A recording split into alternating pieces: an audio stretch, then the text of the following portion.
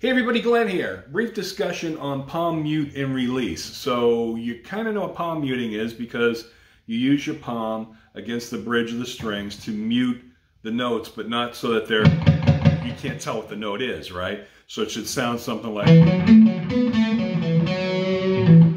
Billy Gibbons of ZZ Top's probably the greatest example of using some palm muting. There's a million other guys too, but if you think of something like Cheap Sunglasses, right?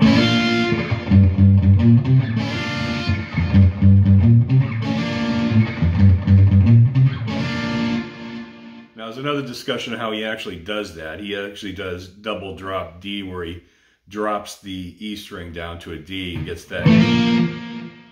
It's a unique sound, but I didn't tune to that. But let's talk about some phrasing and how you can palm mute and then release to get a note that will actually sustain. So if I play like a line like,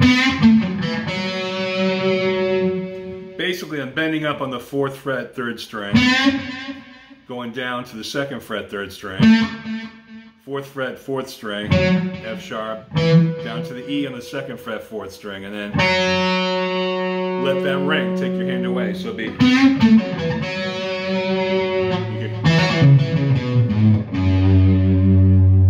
So you can pick and choose the notes you want, but typically you're going to release the note to sustain as the last note in any phrase that you have. So.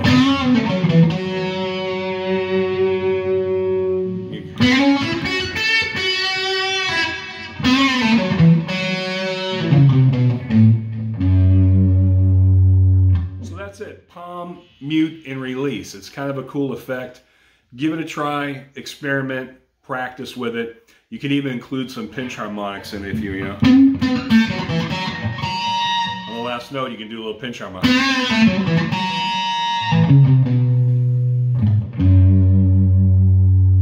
So give it a try. This is Glenn. Have a great day, and God bless y'all.